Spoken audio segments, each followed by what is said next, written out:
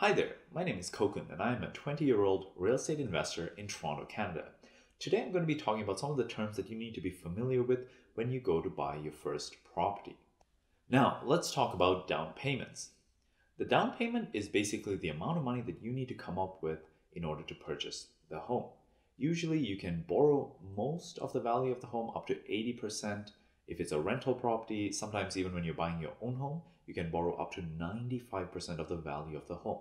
However, you still need to come up with that first 5% or that first 20%. So this is basically, you need to either have that money saved, you can get it as a gift from family, and basically that's the amount of money you need to come up with in order to purchase a property.